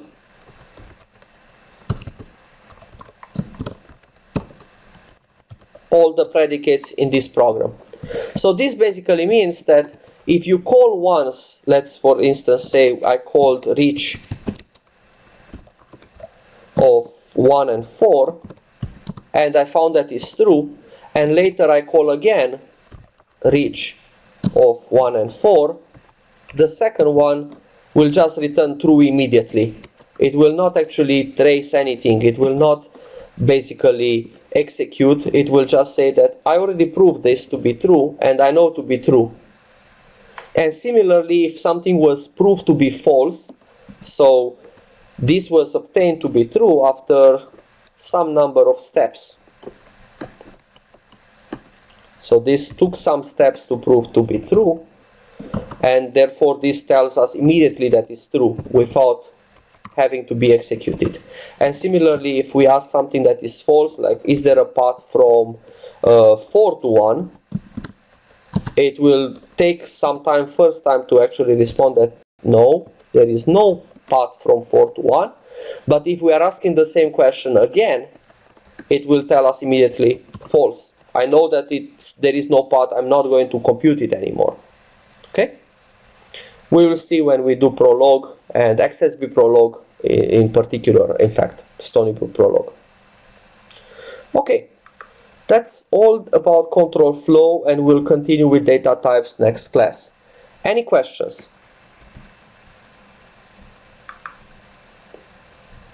So I hope that Blackboard will be fixed, and I will post the recording of today's lecture on Piazza today, because Blackboard is broken. Oh, thank you very much. I will post it on Blackboard right now. And then I will create the video and post it on YouTube. Thank you very much for today. Any questions about the class?